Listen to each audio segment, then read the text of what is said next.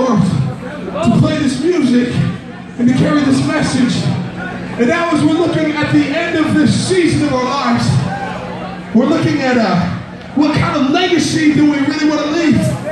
I think the reality of this thing has really begun to sort of set in. And the simplicity of our message has become more evident to me than ever before. I mean, it's really easy, I think, for people to think that our band is about, you know, positivity and optimism, right? Or our band is about this self-help sort of thing, right? But here's the truth, Everything we've ever preached for the last 10 years, every lyric we ever wrote into a song, everything ever said to the stage, it really can be summed up in 2 words, and those 2 words are this: Jesus says.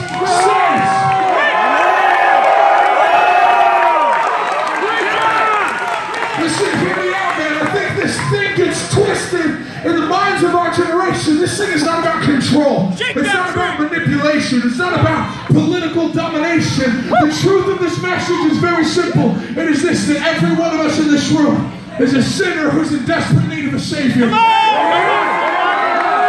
one of us in this room has done everything we can to take control of our own life, and at every turn we've tended to break it when we take it into our own hands. I don't know about you, but I've tended to really mess it up when I put myself in control of my own life. And so what I did is, instead of trying harder or believing in myself more because I know what I'm capable of and it's not very good, what I did with my life is I took it and I said, Jesus, it's broken, but if you can fix it, it's yours.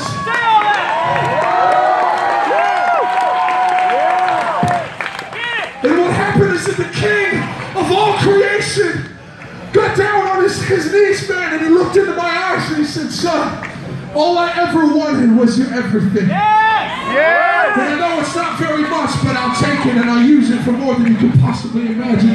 So family, tonight I want to tell you something very, very simple. I don't know where you came from. I don't know your opinions or your philosophies or your ideas about religion or God or whatever. But I want to tell you this, that God is real. And He loves you. And He loves you. And He loves you more than I could ever possibly hope to comprehend. And you don't have to take my word for it. In fact, Jesus said this. He said, I will never turn away anyone who comes to me.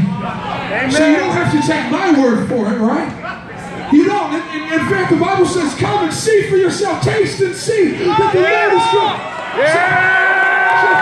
Why don't you forget about where you came from? And why don't you just start dreaming about where you could go to, man? The God of all creation has invited you in to know Him. That's what this is all been about. So for those of you that are in this room, maybe you're desperate. Maybe you're done trying to figure out how to fix your life on your own. For those of you in your room that know that you don't have it all together, but you want to meet the one who does, I want to invite you, and it's very, very simple, to simply cry out to Jesus and say, Jesus, I want you to be the king of my life, because I can't do it anymore, man.